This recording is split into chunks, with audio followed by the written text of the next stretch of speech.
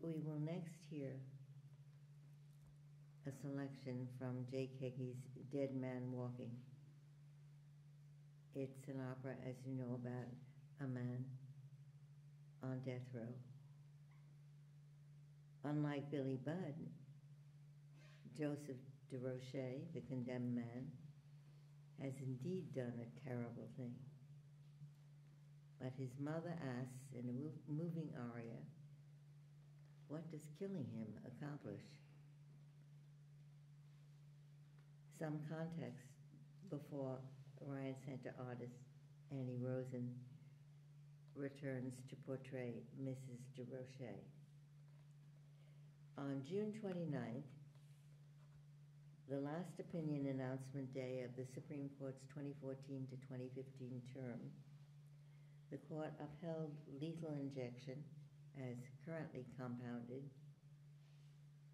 as a permissible means of carrying out executions.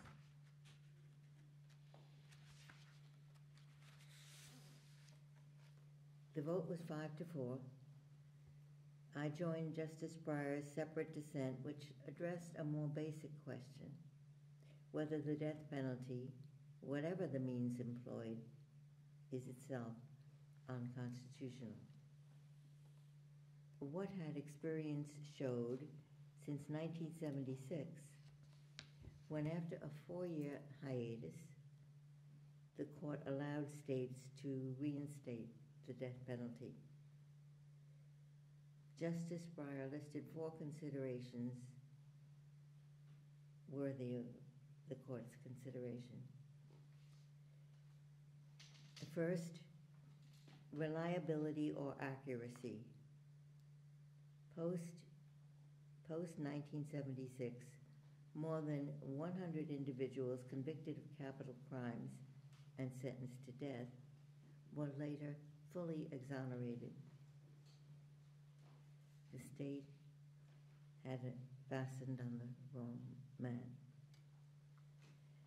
Some of the exonerations came years after the executions took place.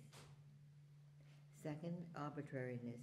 Factors that should not affect imposition of the death penalty, studies have documented, often do. Prime among those factors, race and geography. Third, a matter of time.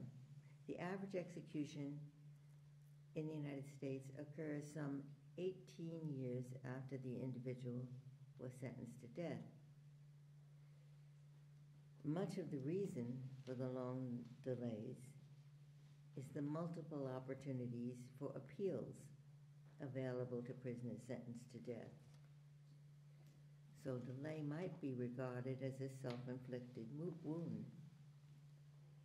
Yet conditions during the wait can be cruel, especially if waiting time is spent in solitary confinement. But what is the alternative to delay? Last year, a man on death row was exonerated by DNA evidence after spending 30 years on death row. If his sentence had been carried out swiftly, or in 10 or even 20 years, he would not have lived to know of his exoneration. Fourth, and perhaps in light of the first 3 considerations, the incidence of the death penalty has steeply declined. 19 states have abolished it, including most recently Nebraska by ballot initiative, by popular vote. In 2014, only 7 of our states conducted executions. In 43 states, there were none. And beyond that, the practice is largely confined to a small and diminishing subset of counties. Ultimately, the considerations Justice Breyer discussed at length may bring us back to the years 1972 to 1976, when no executions took place in the United States.